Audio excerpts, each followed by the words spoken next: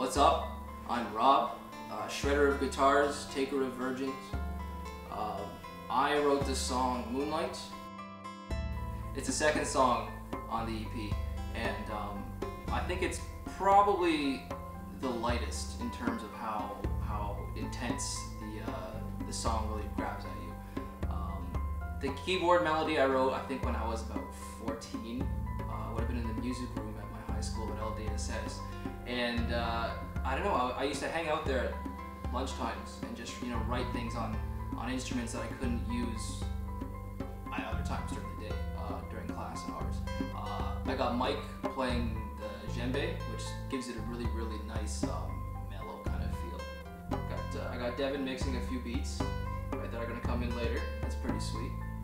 And I'll probably throw something in there. Yeah, we can talk about that. Yeah, Jake's going to throw in some really nice melodies in the background that I think are going to sound really awesome. But yeah, it was a perfect song to just reach into when I formed the band with these guys here.